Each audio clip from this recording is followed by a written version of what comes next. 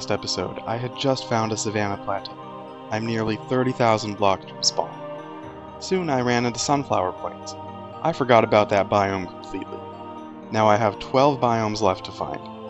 I don't know if anyone has been watching the series closely enough to know, but I would like a full list of which biomes I'm missing.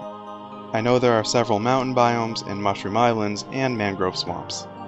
For anyone new to this series, I have command blocks back at spawn that keep teleporting me onto this line. I have to break every tree on my line. If I try to squeeze around it, the command block will teleport me into the tree and I'll take suffocation damage. I think the taiga is my new least favorite biome. There are so many trees and leaves to break through and it's a boring place to be. That reminds me, I do need to find the 2 old growth variants of the taiga.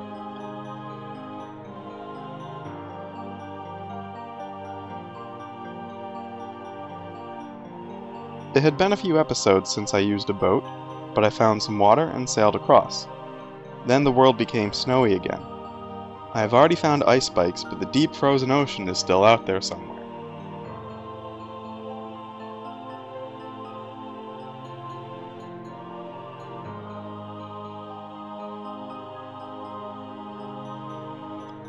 I started running across a frozen ocean, and an aggressive polar bear attacked me. I did the smart thing and pillared up. After I bridged past the polar bear and climbed the iceberg, I was in a deep frozen ocean biome, number 42. I didn't want to waste pickaxe durability, so I used a water bucket to swim over most of this. Swimming under is risky because I could get trapped. I passed super close to a shipwreck but couldn't reach it. Getting iron from one of those chests would be so nice. I swam underwater and saw some ruins with a couple of drowned. As I went closer, I saw an entire city of drowned. I heard a trident clang, and I swam as fast as I could. A trident would take me out in 3 hits. Then this biome continued for way too long. There is nothing to collect, and the icebergs make movement very slow.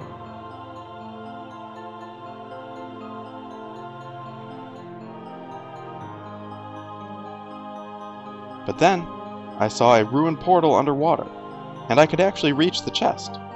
I took a fire aspect sword and a flint and steel. I don't have much inventory space, but lighting things on fire is fun. A couple minutes later, I saw an ocean monument. I really didn't want to get too close, but the line said I have to. As I tried to sneak past, an Elder Guardian hit me with mining fatigue. So I end episode 9 with 42 out of 53 biomes. Will I find the remaining 11? Will I survive mining fatigue? Find out in episode 10.